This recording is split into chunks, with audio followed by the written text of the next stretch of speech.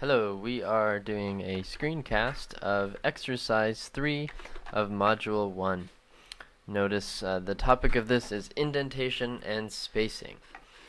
The activity in this exercise is to fix ugly code to make it human readable. Now Java is an interesting language because the compiler doesn't care how the code is arranged in the source files. All it does is read keywords and variable content. So this is the registration class that I just commented for exercise 2, and I have made it look all yucky. And I want to walk through why I'm making the changes that I am. To first prove to you that Java does not care how the code looks on the screen, I see that I have no compile errors because I have a green forward arrow, and I can run this file.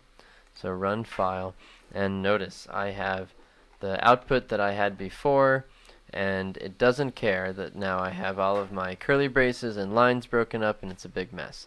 So again, this is for humans, but humans have to write good code, so it pays to take time to make sure that we are formatting code correctly. The first thing to think about is that in Java we have blocks of code that open and close with curly braces, and then we have statements. That's all we've got. Blocks of code do not end in semicolons. Everything else ends in a semicolon. You'll notice that when I'm trying to sort out my code, if I click my cursor right after a curly brace or a parenthesis, the pairing, so if I'm at the opening, it will pair up my closing parenthesis or curly brace by highlighting it. So if I come here, I say, alright, I've got a class, it's called registration, and I have an open curly brace. It finishes off here. So I shouldn't be starting my method on the same line that I'm opening my class. So I can put my cursor before public, and notice that it defaulted to an indent. One indent in from the left margin of public class. This indentation signals that this line of code is inside the public class registration. This is very handy because we might have several levels of nesting, and we've got to keep all that straight or we'll go bonkers. So as we've seen before, this is a method declaration. It should be on one line: public static void main. Now one way to edit this is to use your keyboard. I really encourage you to learn your keyboard shortcuts. An important one is we can select multiple chunks of characters by holding down the shift key and then using the arrows back and forth, and it will select everything in between the arrows as I go. This is me arrowing right and arrowing left. So I would need to delete all this space. So I have it selected, and then all I have to do is hit backspace and add a space. So that was an easy way to fix indentation. So this line looks good. I declare a method.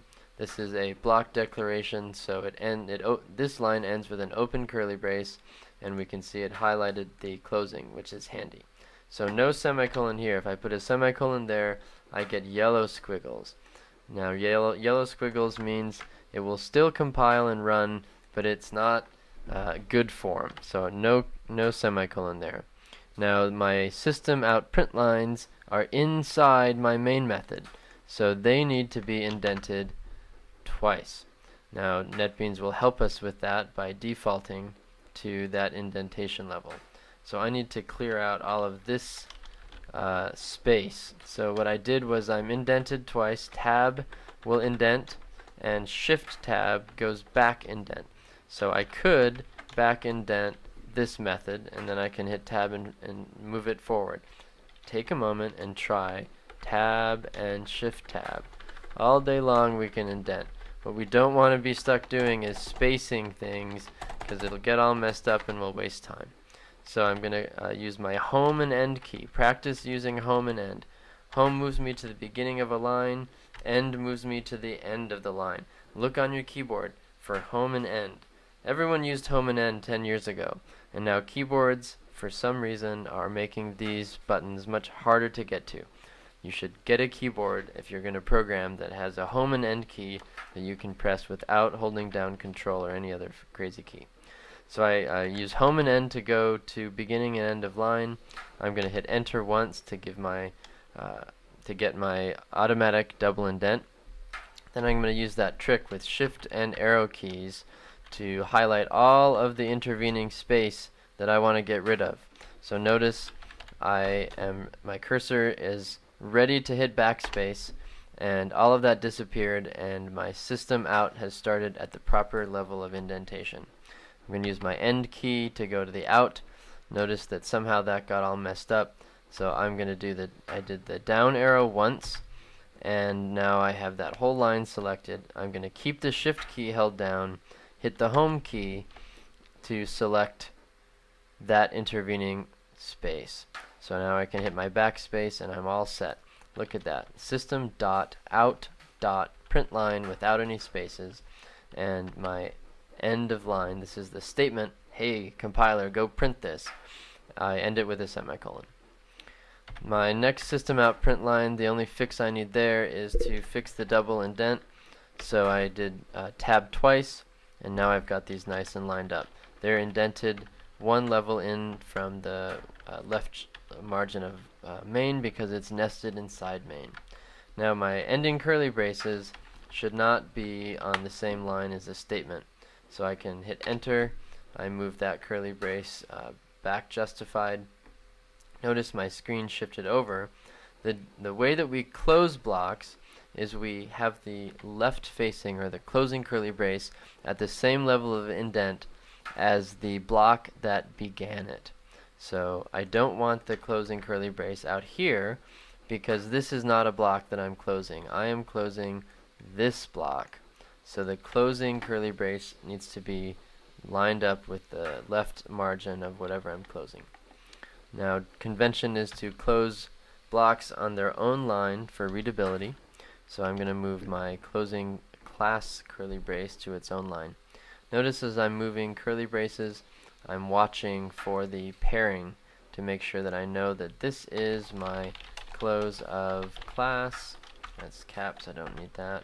And so close of class, and this is, yes, this is the close of my method, close of method. And so there we have it with indentation. Exercise 3 is asking you to demuddle a big yucky mess of code. Exercise 3 is just tinkering with this. Exercise 4, which I'm not going to screencast, has given you this ugly block. You can cut and paste that into a file called greetingmachine.java and see if you can undo this. Now, this code should run even when it's all ugly, and you will get an output like this. You'll notice that there's code in this class greeting machine that we have not talked about line by line. That's okay. Try reading it, try tinkering with it as you can, and if you can get it to run and it's pretty, you can look at our key here to the refactoring challenge. So good luck and have fun making your code pretty.